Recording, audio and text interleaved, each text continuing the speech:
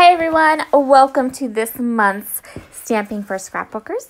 This month's stamp theme is winter, so I'm going to use those beautiful trees from Catherine Pooler. I'm going to use the snowflakes. I'm going to use my paper person stamp, some white cardstock, and then I have some other bits and pieces from my paper person kit for November.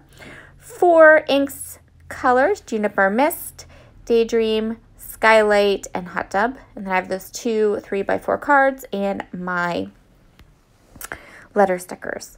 So let's get started stamping. Starting with the white cardstock, I'm cutting it down to 4x8. I'm going to be working with a traveler's size notebook page. And I'm going to grab my ginormous Misty. I'm going to take some washi tape and washi tape my stamps to get my sheets of paper together. And then I'm going to do a whole bunch of stamping. So I am using washi tape to hold my pages together simply so that I can stamp almost like a scene across both pages.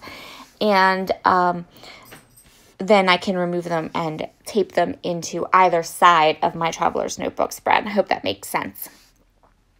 So I'm going to be using this tree stamp first. I'm going to stamp a row of trees all the way across the bottom of both pages with Catherine Pooler Juniper ink. Stamping with Scrapbookers is one of the series that will be leaving my channel. So this will be the last one. And I don't think anyone's picking it up or doing it after the end of the year. So, but if you're around here very often, you know that I stamp on almost everything that I create. So it's not a huge deal if I end up leaving this particular series, because you all know I will still be stamping on tons of layouts on my channel. I'm going to stamp this Juniper Mist stamp twice, this tree stamp with the Juniper Mist ink. I'm going to stamp it twice all across the bottom, and then I'm going to use my acrylic blocks to add the little inside detail on each of the trees. So the initial tree is stamped with Juniper ink, and then I'm going to alternate between Daydream, Skylight, and Hot Tub.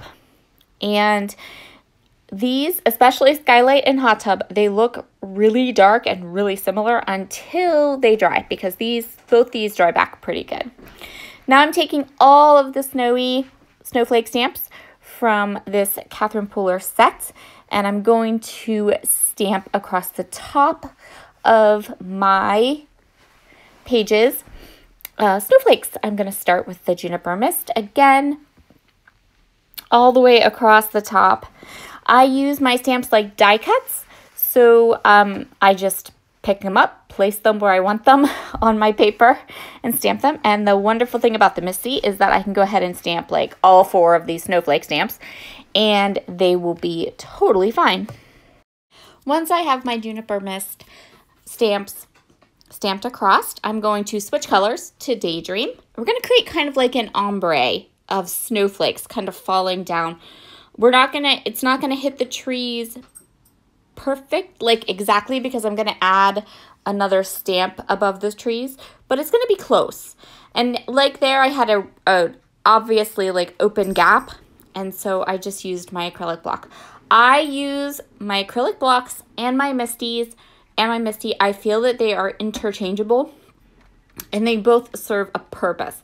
So if you don't have a Misty, and you get one and you think, oh, I can throw my acrylic blocks away, don't throw your acrylic blocks away. Because I find that I use them both.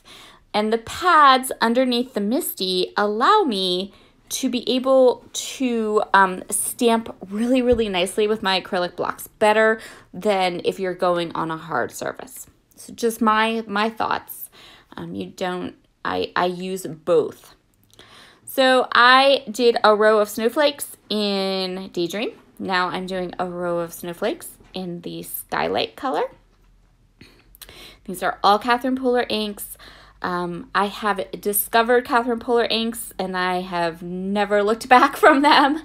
Many of you know that I used to use the Altenew, the mini cubes, which I still have, and they are great for going places like going to crops and those kinds of things. But at home, when I'm crafting at home, I have really fallen in love with these Catherine Polar colors, and the ink is lovely. And the ink pads are lovely too. And so I have just been slowly but surely collecting. Every time I place my design team order for Cherry on Top, I always grab 1 or 2 new ink colors. So now I have the hot tub. I'm putting the hot tub across last. So we have this little like ombre pattern going, right? Where we've got the Juniper Mist, and then we've got the Daydream, and then we have the Skylight, and then we're going to finish up with our hot tub. This page is going to document our first snow for 2020, which was on December 1st. So it was a Tuesday. I'm going to go ahead and stamp the Tuesday from the Paper Person stamp set. And then on the inside of that stamp set, in that little spot there, I'm going to go ahead and stamp December because it was December 1st. I'm going to continue on here. And I stamped that in, I think it's the hot tub ink. I wish I had, oh, I do have it. I have it right here. Let me look quick. I was wrong. It's not the hot tub ink. That's the Daydream ink. So next up, I cut a 4 1/4 by 4 1/4 square of this really lovely navy blue cardstock from the Cardstock Warehouse, and I'm just going to trim my photo down. My photo is actually going to have a white has a white border on it, and then I'm going to give it a second border of this beautiful deep navy color. So the main part of this spread is going to be the background I've already created, so I don't want to cover up too much of it. I'm going to take a look at how this is going to sit in my notebook. I am using a notebook from Rock Your Notebook. I will leave a link down below to Beth's shop. Beth is a very good friend of mine. I use her notebooks almost exclusively.